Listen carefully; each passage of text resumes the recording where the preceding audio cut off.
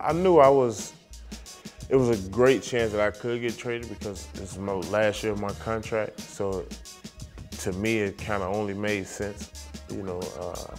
And it wasn't no knock on anybody, whether it was Billy or Coach Hollins. I mean, I respect everybody. You know, I just know it comes with what I do. This is part of it.